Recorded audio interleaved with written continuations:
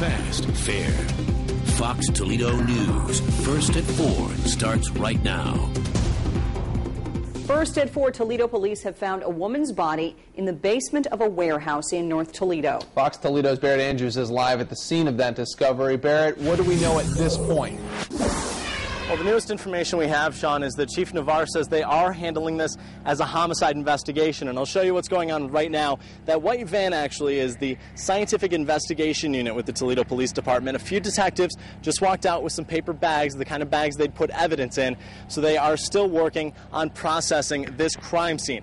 Now, all this after detectives got a tip yesterday. Someone called saying Cindy Sumner hangs around here, specifically this abandoned building at 1510 Elm Street.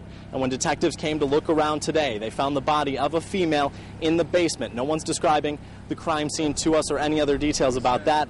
That was around 11:30 this morning. Now, even though there's no ID yet, Chief Navarre and the mayor spent an hour with Cindy Sumner's family. You'll remember Cindy disappeared 6 weeks ago today from North Toledo, and obviously her family is concerned with this news. The detective. They're very, very upset, very emotionally distraught. Very difficult time for them. They want answers, as any parent would in that situation. We can't give them answers right now. There's a lot of things that we know about what we found today. We just don't want to share with the family at this time.